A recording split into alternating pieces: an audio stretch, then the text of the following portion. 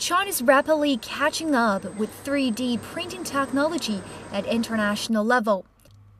These 4 laser beams 3D additive manufacturing equipment has been officially recognized as the world's largest metal parts 3D printing machine.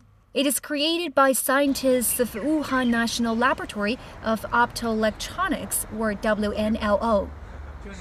Led by Professor Zeng Xiaoyan, the team spent over 10 years on the so-called SLM additive manufacturing equipment to produce complex metal parts that can be used in aerospace industry.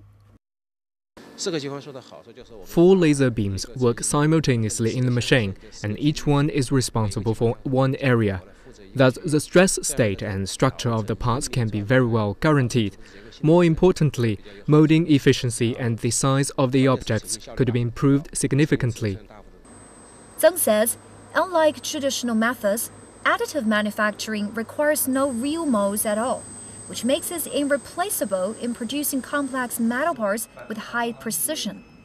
Zeng also hopes this technology can be widely applied in more high-end industries and solve real problems.